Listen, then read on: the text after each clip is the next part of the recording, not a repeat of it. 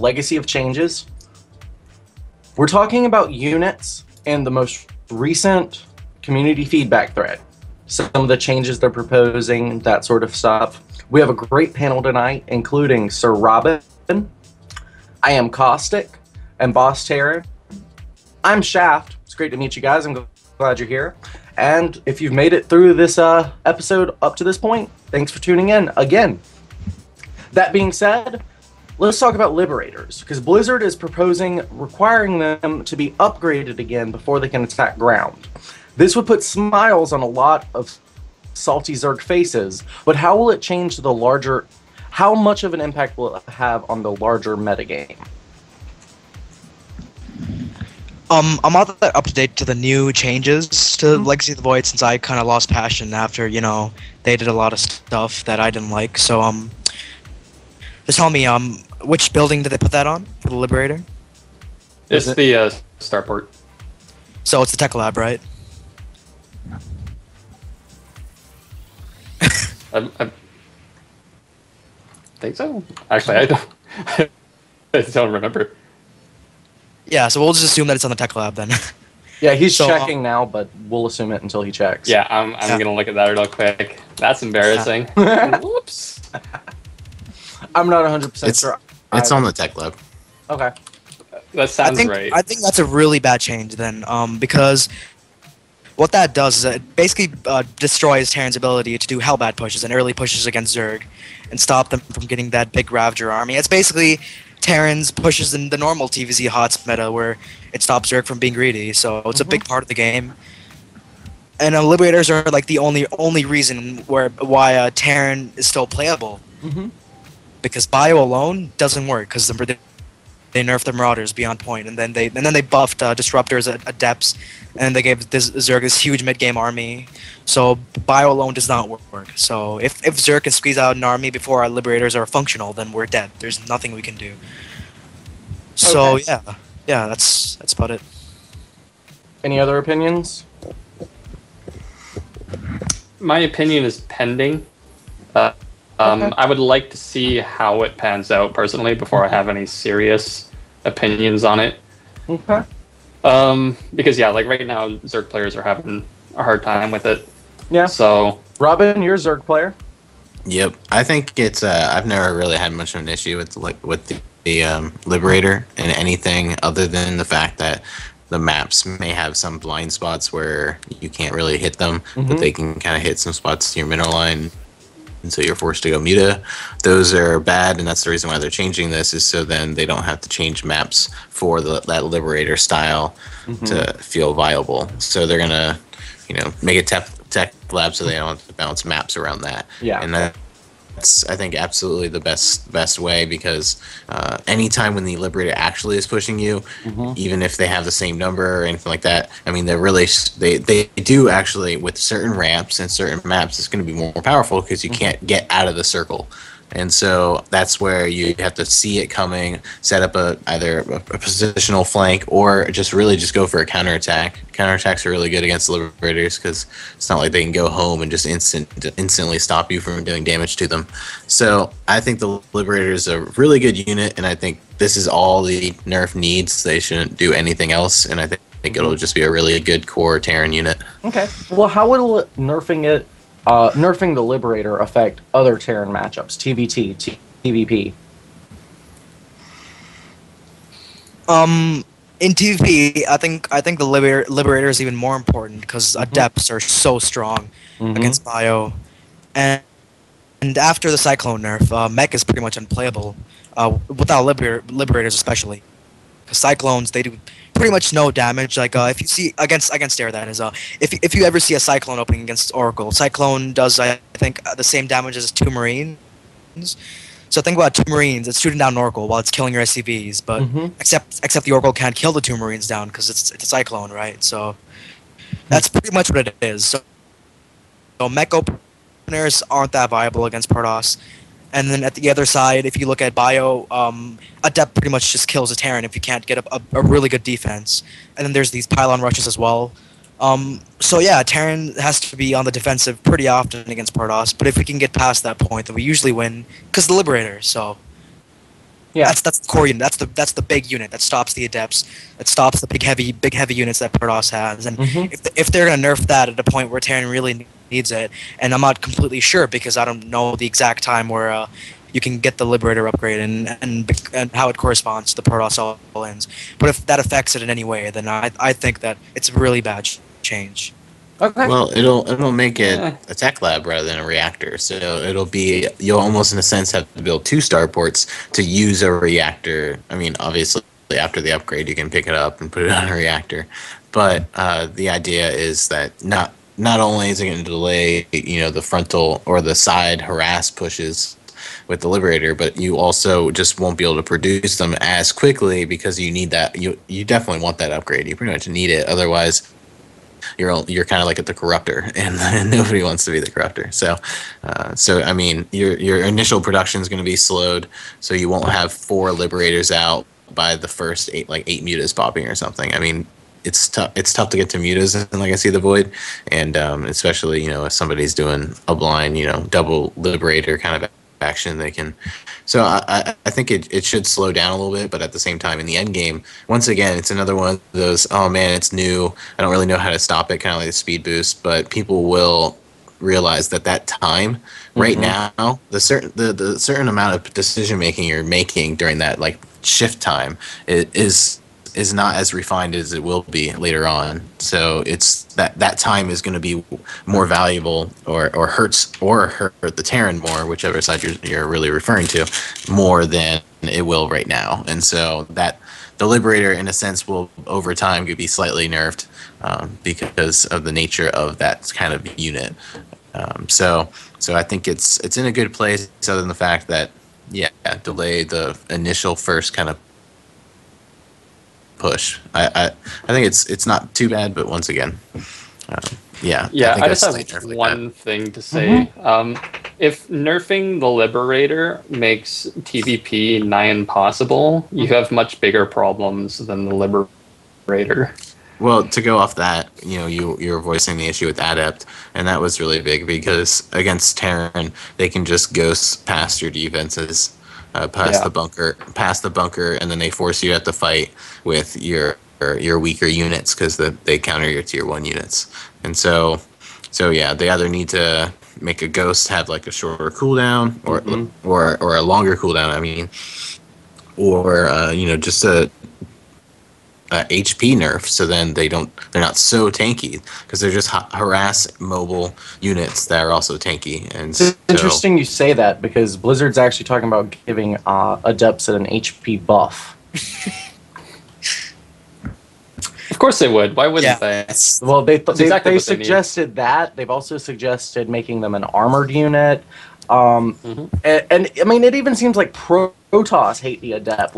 Why do Terran hate the Adept so much? But then why do Protoss hate it in PvP? Everyone seems to hate the unit.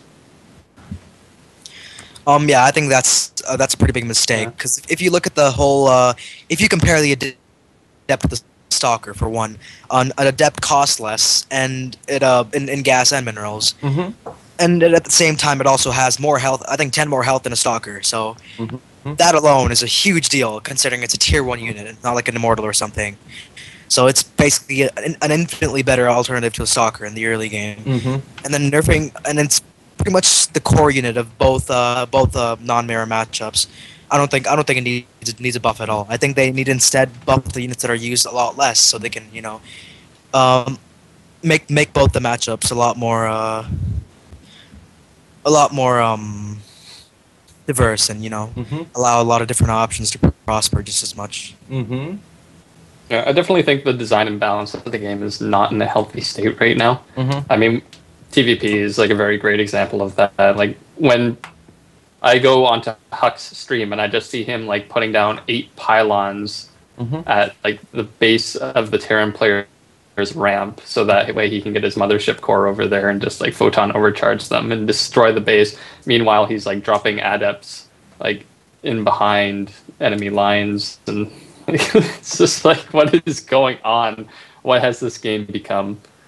Yeah, I mean, but that's kind of expected, though. I mean, it's just the beta. They're having changes like every other week, or Oh yeah, or, for sure. You know, like people are bounce, testing out bounce and gonna be, abusing the bounce gonna be, changes and everything, but yeah. it's just like the fact that you can even like get those 8 pylons there in the first place, and then like have them have offensive power. It's like that just seems silly.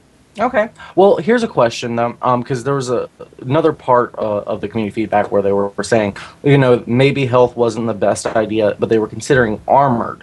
Armored, you know, there's of course it's going to have armor, so it might be harder to kill, but it might make marauders and other anti-armored units a little bit better and help those tier 1, tier 2 counters to the, you know, what do you think about those changes? Might be okay. Terrans open up with marauders when they see adepts. I don't know. I don't really think even if you open up with marauders, I mean, you're still going to be vulnerable to an adept into Oracle, not have as many marines. So you're not making them. You're not making them. Yeah, I mean, you're not making them like crazy. If they're going adepts, then they're not going oracles, and if they're going oracles, then like they're not really going. I mean, that's not entirely. I mean, that's not entirely true. But the thing about it is. But like, you're not doing like mass adepts, like. Right. But the thing about it is you can still use it harass way, adepts in the harass sense, and marauders don't have stim.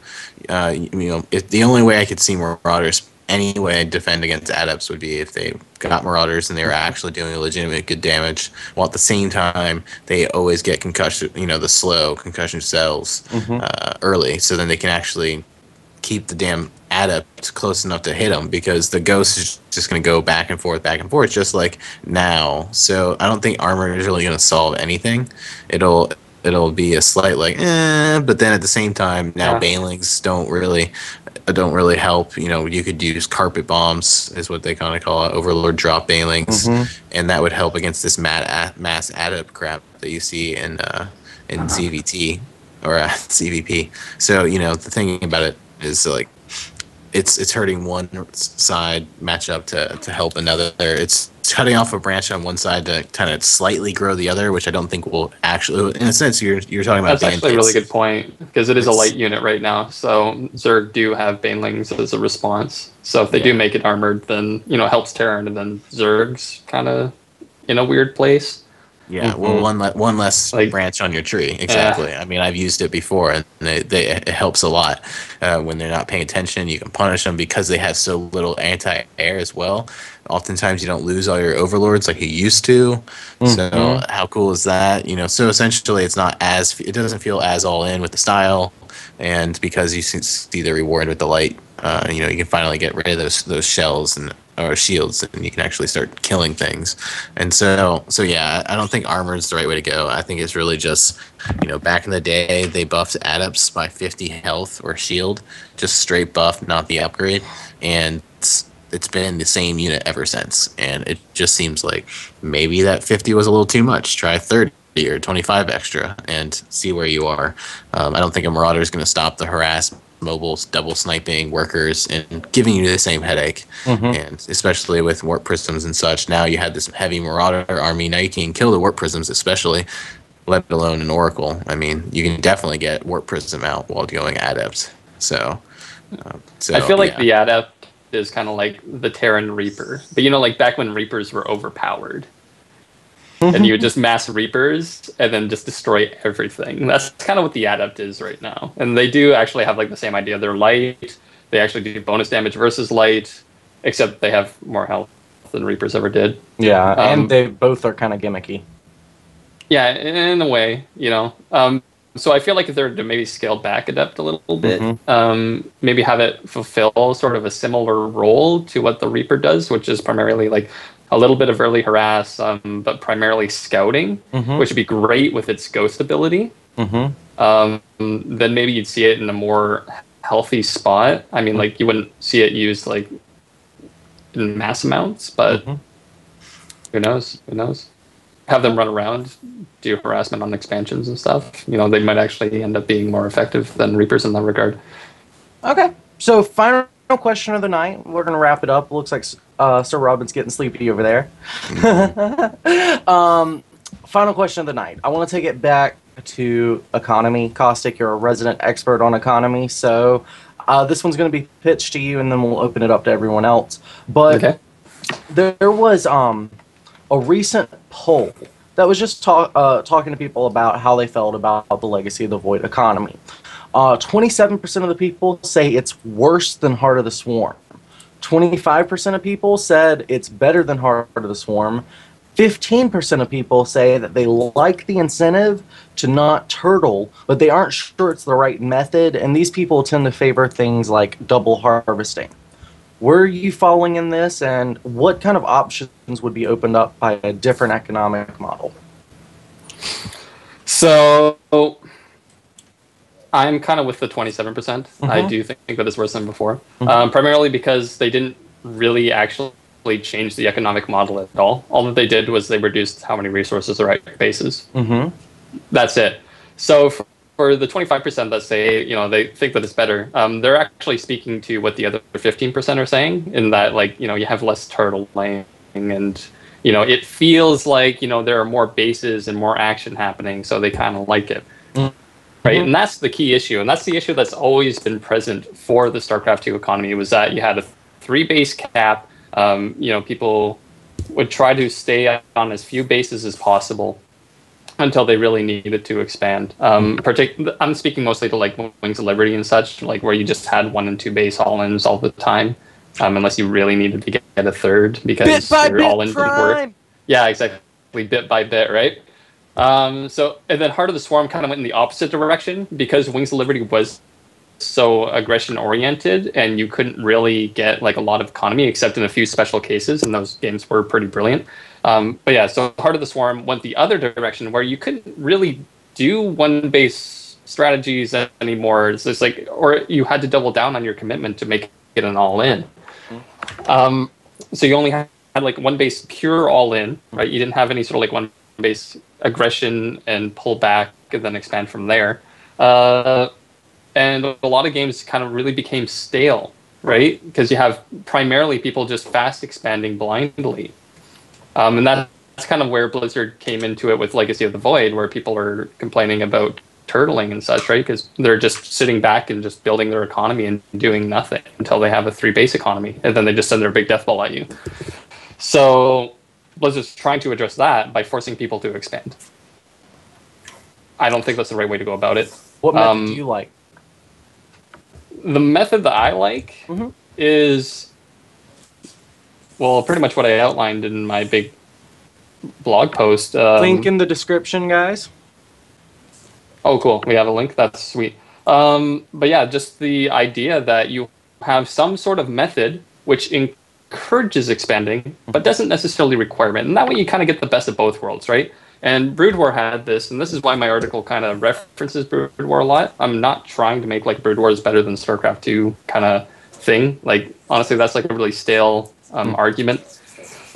The point is that there were good things within the Brood War economic model, and we don't necessarily have to do it the exact same way as Brood War did. But just the idea that having an additional base is going to provide like greater economic incentive at a much faster pace than you currently see in StarCraft 2.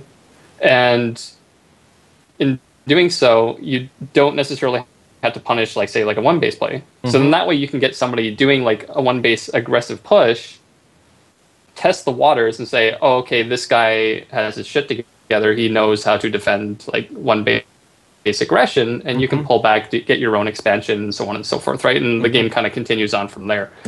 So in that way, you get a lot more action in the early game without having to force it, right? That's what Blizzard's doing right now. Is that they're just forcing early actions by eliminating the early game. Right? You don't really have the early game anymore. You just have like really fast 2 bases, and then you go from there. Yeah. So it's speeding up the process and it's speeding up the game, and that's actually detrimental to the health of the game. When we go back to the conversation about how stressful the game is and how mechanically demanding it is, right? You don't even get a minute anymore in order to sit down, take a breath and be like, all right, what do I want my strategy to be? What do I want to be doing here, right? You're just immediately inside the action. You're like, oh God, I wasn't prepared to do a TVP or like a PVZ or something, right? Because you don't know that until the loading screen. So you only have the loading screen in order to figure out exactly what strategy you want to be doing. So thank God for slower computers, huh? Yeah, I guess. Yeah. But, that just doesn't seem healthy to me. And when you look at, from an esports perspective, and you look at all of the top games right now, if you look at Hearthstone, obviously that's just a turn-based game, so you have plenty of time to think about what you want to do, right, strategically speaking. You look at CSGO, right? They actually have, a couple of minutes in order for you to buy whatever items you want and kind of coordinate with your team about what you want to do strategically. League of Legends and Dota 2, they have 90 that seconds. Duration at the start of the game, right, where you can coordinate with your team and kind of get yourself into position, figure out what items you want to buy, figure out what exactly you want to do against the opponent's team composition. You know what I usually do during the first few minutes of the game, when there were a first few minutes of the game? I always found it valuable. I always finished my cigarette. I mean... That works too. But it's mostly when we're talking about professional esports, the pros will already have kind of their strategies before even going into the game. But when we're talking just casual players laddering, they don't have that. They don't know who they're up against. They don't even know what race they're up against until they're doing it. And they need a moment to pull up their strategy guide, let's face it. Yeah, exactly. You just need that moment, I feel. And so Blizzard's eliminated that, which I think has even more increased the bar to entry. Okay. Well, I have a question, because I'm gonna play the devil's advocate here for a second, because when you're talking strictly game design here, having quick iterations is always a good thing. So Legacy of the Void, at least they're trying to make the games a little bit shorter so that you can learn faster. You can get more games in under your belt. And I like the idea. How can there be a middle ground? Well, if you just look at Wings of Liberty, right? When you were actually able to do 1-base strategies and 2-base strategies without feeling like you're putting yourself behind, depending on the match, of course. Or Zerg. Yeah.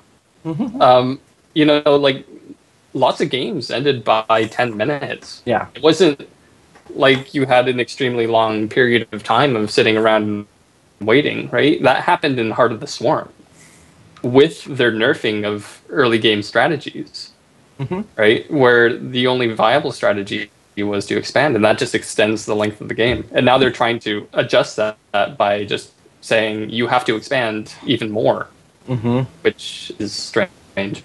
Okay. Personally, let's open it up. It kind of works, but it kind of doesn't at the same time. I feel like there's more negatives than there are positives to the current approach.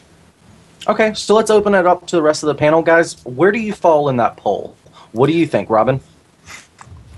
I guess I like Legacy of the Void a lot. I am a big fan of eliminating the early game.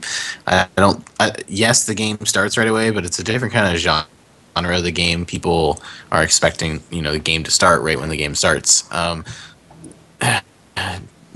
The elimination of one-base play is not an issue, and it's particularly in esports. I think it's a huge win because there's less random RNG and now coin flips in a sense in StarCraft 2.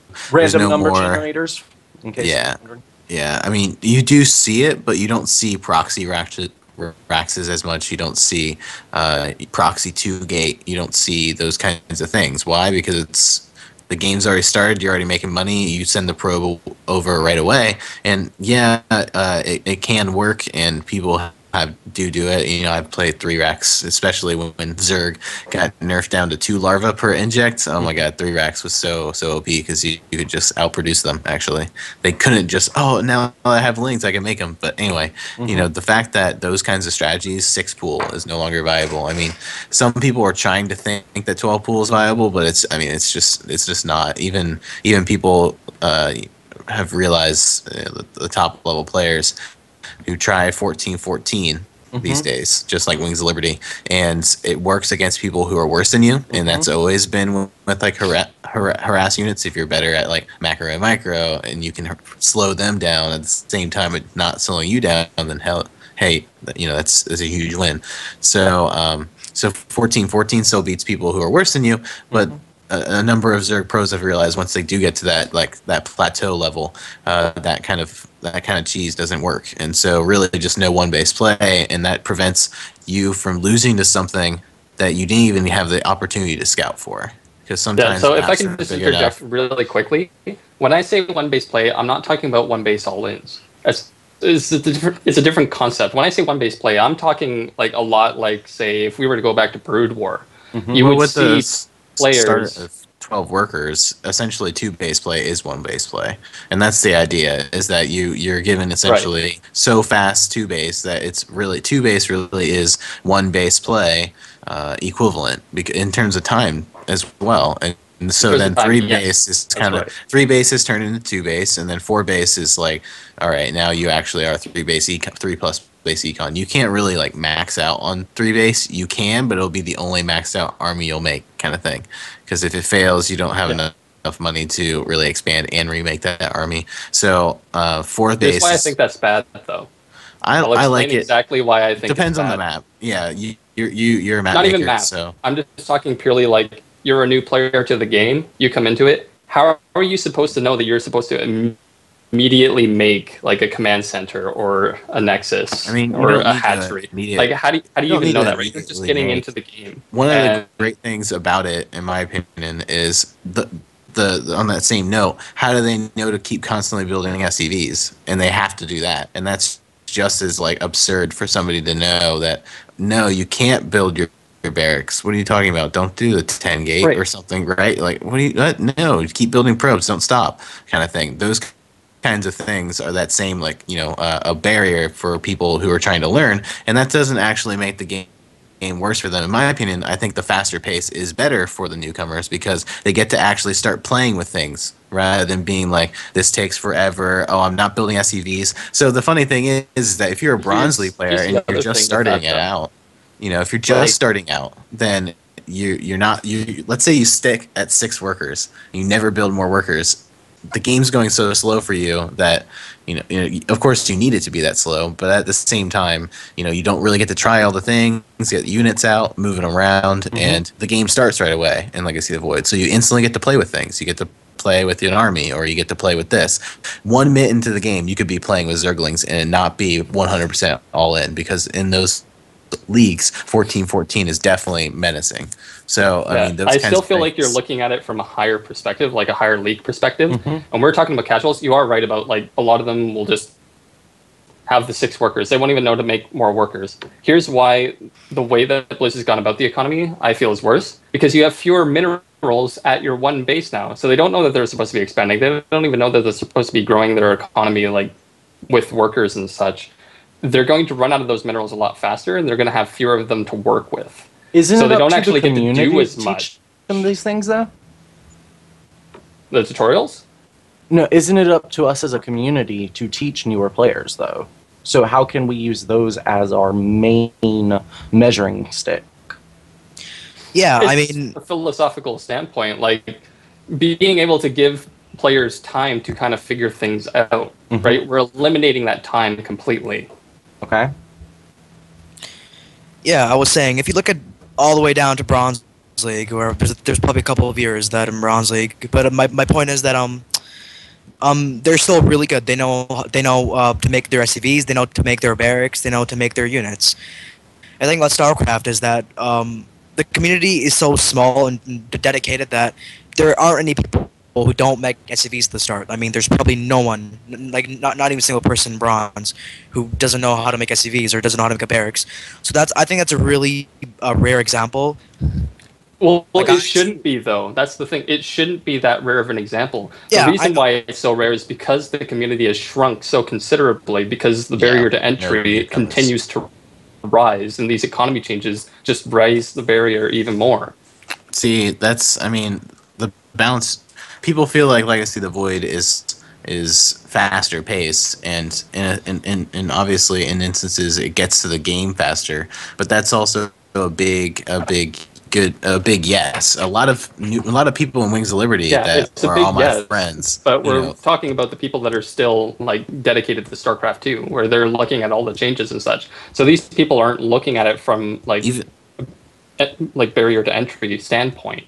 They're not looking at like how do we bring more people in, casuals who don't have any idea how to play the game. All these people that are like, yay, it's faster, I get to go into what I'm doing quicker. These people already know how to play the game. They're the ones that are regularly laddering. This is why we're talking about like, hey, bronze players, the only people that are bronze now are actually people that seriously know how to play the game. That didn't always used to be the case. Yeah, and I think when we do have newcomers come in, we're gonna have now allied commanders. We're gonna have archive mode. If somebody really is starting to queue for ones, they know to build workers at the start of the game. They also understand the nature of expanding. Otherwise, you just lose all your minerals. And so there are other non-ladder features of the game that's going to prep people for the game, newcomers. Yeah, there are custom games as well in your list. Right. Well, I'd like to give BossTerran the final word on this subject, and then we'll close out, give you guys a chance to plug all your personal information. But BossTerran, close this out, man. Yeah, a point I wanted to bring up was that the only reason that they made this change from 6 to 12, it wasn't to make the game better for people in the lower leagues. It was simply because they thought like the first minute in pro games was boring. That's the only reason they did it. If you think about it in a strategic point of view, like when you're going into a ladder game and you don't know what's in mind, and then you see this Terran logo, this Zerg logo pop up, and you're like, okay, what am I going to do? And then as soon as you make your first SCV, you have to make a supply depot, and then a barracks or a command center. It really cuts off your entire train of thinking because, I mean, if you're going to do like a proxy rack, so you don't make SCVs. So you have like a split second decision to make that, and you have to basically make that decision in the loading screen now, not as you go in game. And you can think about the map, think about if you ever played that guy before on ladder, how he plays greedy or whatnot. It just destroys that entire element of strategy from the game. And I agree with Caustic about the economic changes, where I think the thing that they're doing, I guess for the reason they're trying to accomplish of destroying that mech turtle or Protoss play, but it's really annoying. I mean, it doesn't reward the player, it demands the player. I mean, it's not fun. They probably thought it was a fun feature to add. It's not fun to like constantly expand and have your main run out at the 8-minute mark. That's not interesting. It's just a really big pain. And I think if they reduced the worker saturation for a fully mined base, and they were actually rewarded the player, didn't actually just simply force the player to expand, it'd be a much better alternative. But Blizzard already made their statement on that and said that, quote unquote, even though I'm not quoting this correctly probably, quote unquote, that's not what we're looking for in this game. So yeah, they're not going to make that change, and that's quite unfortunate because I think that would be a much better alternative. I think that about sums up our conversation for this evening. This has been Legacy of Changes, guys. Big shout outs to our panelists tonight. Starting with SirRobin, let's go ahead and give your personal information, Twitter, where can they find you, that sort of thing. Oh, you're muted. Thanks. Sleepyhead. I stream at twitch.tv/SirRobin. So find me there. I'll be starting up my Squire School, which is a Zerg coaching show.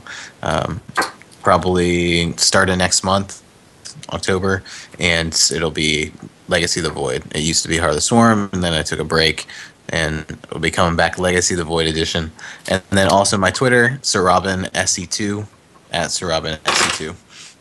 All right. And you can get updates there also when I'm streaming. BossTerran? You can follow me and watch my stream. I stream every now and then, usually at least once a week on twitch.tv/BossTerran. All right, and since you don't have a Twitter personally, why don't you plug the 1SH Twitter, your team's Twitter? We have one? Yeah, I'll just I'll put that link. I'll put that on the VOD. It's at one step ahead. Yeah, I'm not that up to date with my team. Yeah, stuff. It's at one step ahead SC2. Yeah, make sure to follow us out, and if you're a mid-master higher player, then you can just contact our captain. We're looking for some new talent up in the NA scene. All right, cool. And Caustic? Yeah, so for myself, I just have my Twitter at @IamCaustic. Feel free to follow me. All right, and I'll put a little link in the description box to your thread. So guys, if you want to check that out, please give them a post on Team Liquid, bump that thread. It definitely helps out. I'm Shaft of the Clanny Casting crew. You can always follow me at The Only Shaft on Twitter or at Clanny Casting. Also on Twitter, you know the stream. You're already here, twitch.tv/Clanny Casting or YouTube. Search for Clanny Casting. Guys, thank you so much for joining us. This is Shaft. Big thank you to our sponsor, Zelos Web. Hey guys, thanks for watching. If you like this content, make sure you go ahead and hit that subscribe button. Thank you so much, and have a great day.